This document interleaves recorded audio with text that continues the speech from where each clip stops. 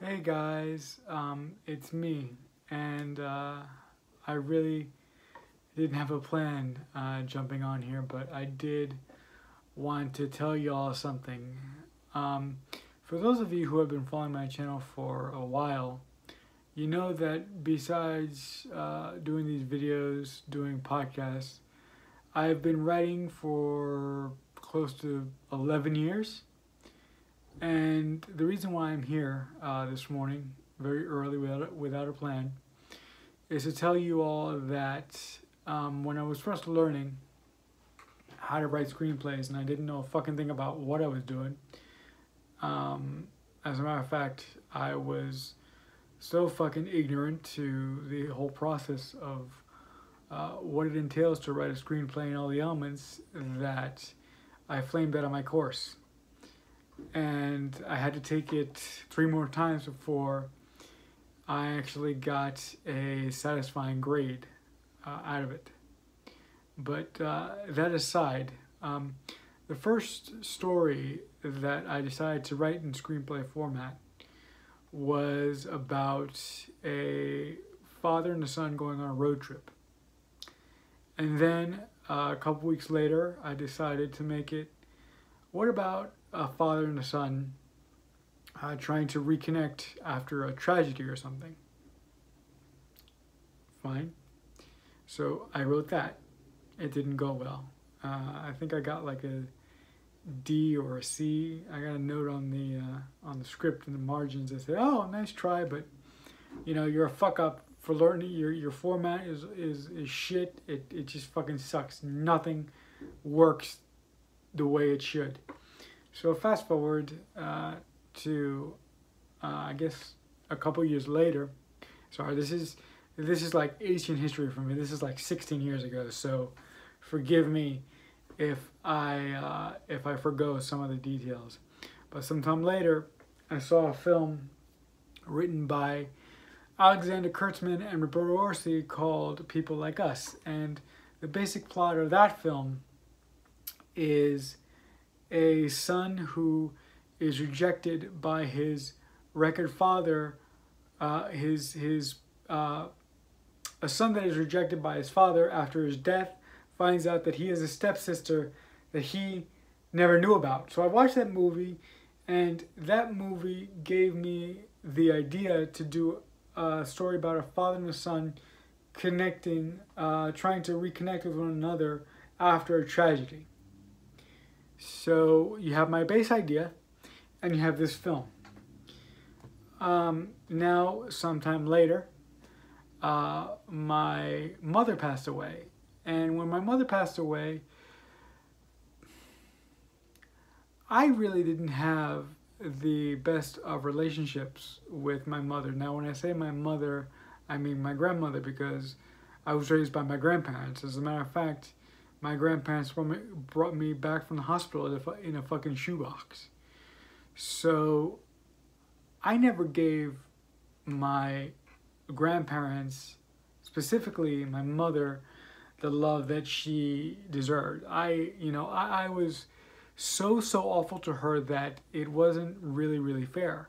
Now, granted, I was going through some shit. I was going through my teenage years, but I was like the fucking devil child from hell. I never told her I fucking loved her. I think I told her I loved her maybe in the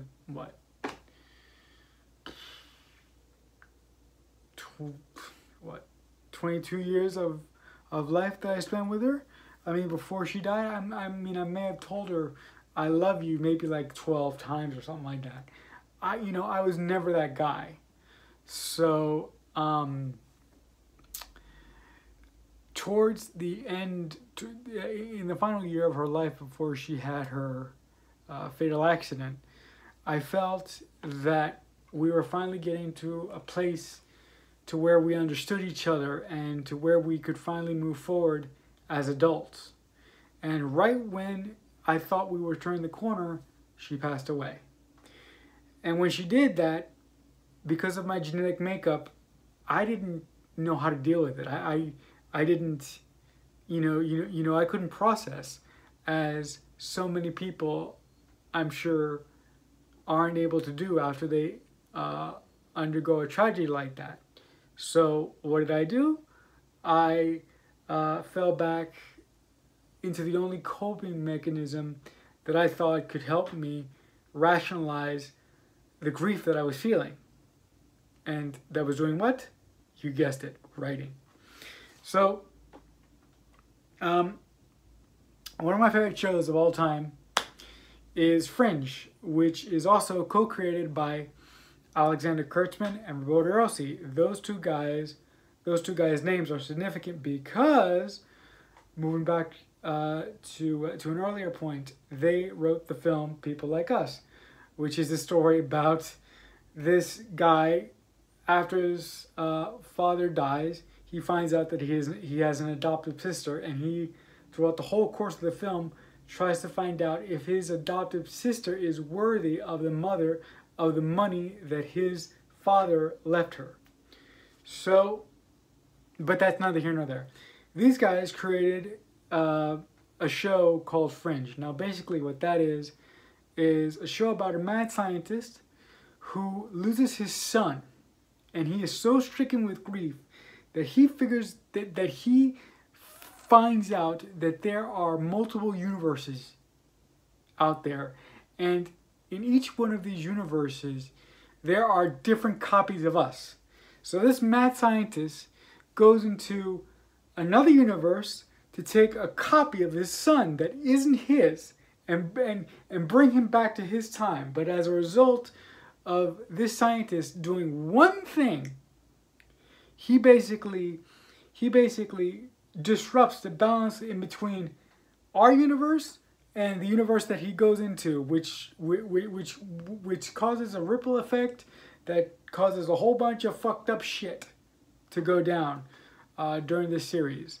So basically, I took my idea, a little bit from People Like Us, and a large chunk from the basis of Fringe.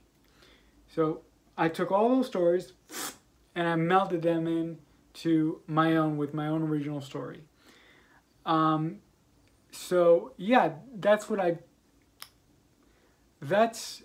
I'm here to announce today.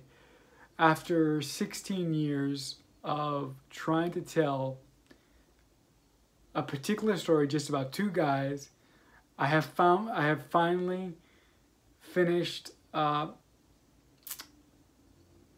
you could say my first ever screenplay. As a matter of fact, it's my second draft. This story has really been a labor of love for me, because it means so much to me, because it was a way to honor the passing of my mother. It was a way to honor the writers who made me the person I am today professionally. And it was just it was an odyssey, because when I was learning how to write, I was told by some people that the only reason that I passed the course is because the professor, which is my mentor, because he taught me basic screenplay format. The only reason I passed, I was told by another friend, was because the professor felt pity on me because I was disabled and I tried so hard, but every time I tried, I just kept falling and falling and falling and falling. The interesting thing about that whole thing is, when I made the decision to write, to become, to write movies, I didn't initially want to write movies. What I wanted to do was write for TV. So I went to my college counselor at the time, and I said, listen, do you have any courses to learn how to write for TV? And she said, no, but we do have this course that we just started called Writing for Film. So that's how I ended up there.